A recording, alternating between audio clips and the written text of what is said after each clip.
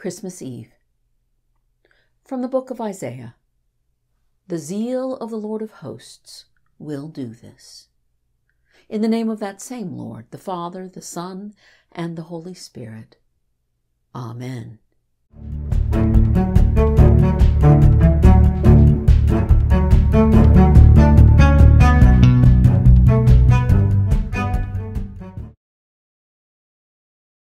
Mary must have been exhausted. There's a reason they call childbirth labor, and that's especially true the first time around. Joseph was probably strung out too, what with all the stress of travel and registering for taxes amidst the crowds, and struggling to secure lodging for a wife who's about to give birth any moment. Were they both feeling helpless, swept away by forces beyond their control? And then there were those shepherds who literally walked in darkness.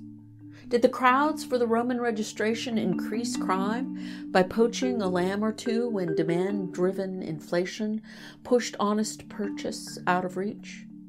Isaiah speaks of joy at the multiplication of the nation, but December is neither the time of harvest nor the lambing season. Those shepherds, no doubt, were keeping watch for more than the usual predators. Small wonder, then, that they were terrified when the angel of the Lord suddenly stood before them. These first participants must have felt stretched thin, little knowing about the glory they were positioned to behold.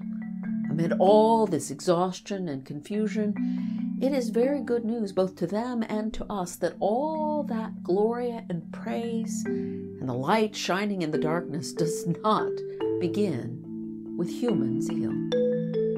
For now then, take as your model the sleeping child.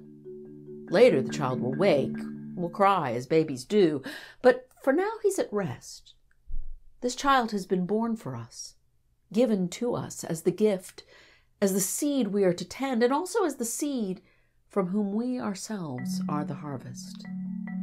This rest, this grace, this joy, this time for simply gazing upon the splendor of God is what enables us to renounce impiety and worldly passions, and in the present day, live lives that are self-controlled, upright, and godly. Only by receiving the harvest of God's zeal are we enabled to be zealous for good deeds on our own and others' behalf. Like the shepherds, we have come and found Mary and Joseph and the child lying in the manger. For this moment, let that be enough. Let us glorify and praise God for all we have heard and seen. In the name of that same God, the Father, the Son, and the Holy Spirit.